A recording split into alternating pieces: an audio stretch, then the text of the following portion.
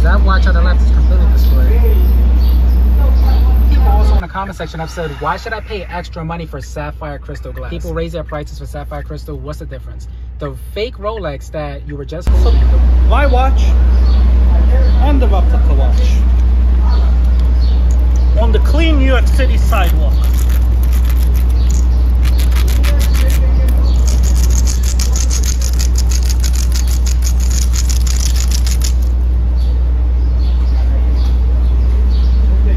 And this is why, guys, the sapphire makes a difference, because my watch, I clean it off and there's not a single scratch. Wow. And this is scratched like crazy.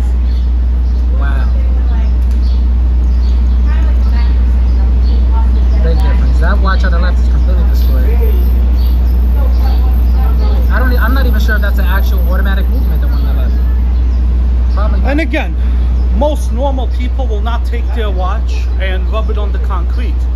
But you don't realize the amount of times you go in your pockets, you have keys, you put your watch down, stuff like that, and this watch will get destroyed. So you don't recommend it at all?